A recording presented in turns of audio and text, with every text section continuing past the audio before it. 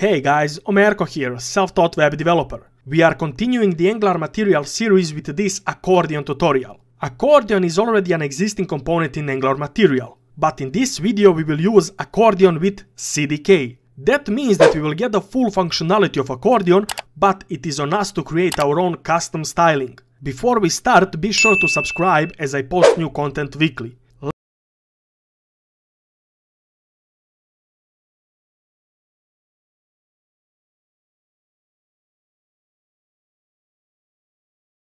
I will generate a specific component to use this accordion.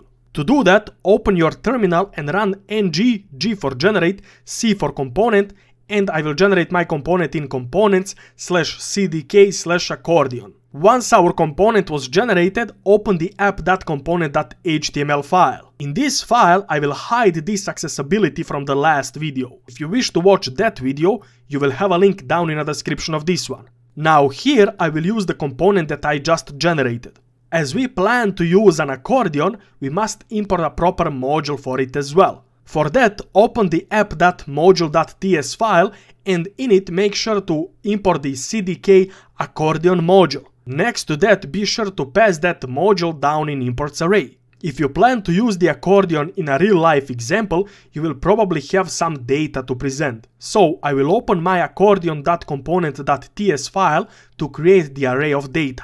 I will here create the array of cars, and I will make a property for the expanded index. Now let's create our accordion. First of all, I will add some div with the style attribute. I will use the width of this div to be 500 pixels and margin to be 50 pixels top and bottom and auto for left and right. With this I will make sure that my accordion is in center. Now we can simply use our CDK accordion. The accordion itself will have its own items. Here I will create just one item and I will use ng-for loop to present one for each entry in my array of cars.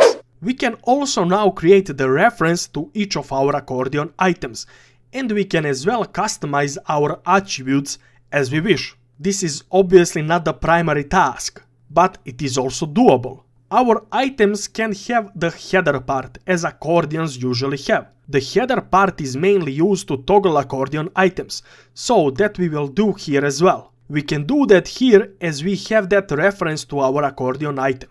And as we made a reference to material accordion item, we will have this toggle method. Inside of my header, now I will present the name of my car and I will add some kind of a description which will be changed based if my accordion is opened or closed. Next to the header, accordions usually have a body itself.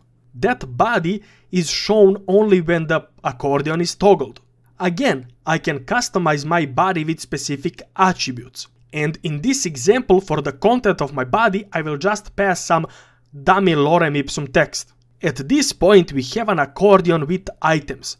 And to be honest, it is already quite customized. But if you visit your local host right now, you will have just the text on a screen. That text is even clickable. And we can even toggle our items, so the functionality of our accordion indeed works. Obviously, the material provided that functionality to us. But now it is on us to style this accordion as we wish. As this is not a CSS tutorial, I will just copy and paste some styling. So I will open my accordion.component.css file. Here I will paste my styling and you can use my styling for this accordion or you can create your own. But visiting now my local host, we can see that the custom styles were passed into my accordion. At this point it looks like a proper component and it is even customized. So if you wish to style it appropriately with your theme, you can do that by using this CDK accordion. That way you will get the full functionality from material and the styling is on you. It is much easier that way. But guys, this will be all for this video. If you liked what you saw, please click like and subscribe as I am posting a new content weekly. Thank you once again and I will see you in my next video. Bye bye.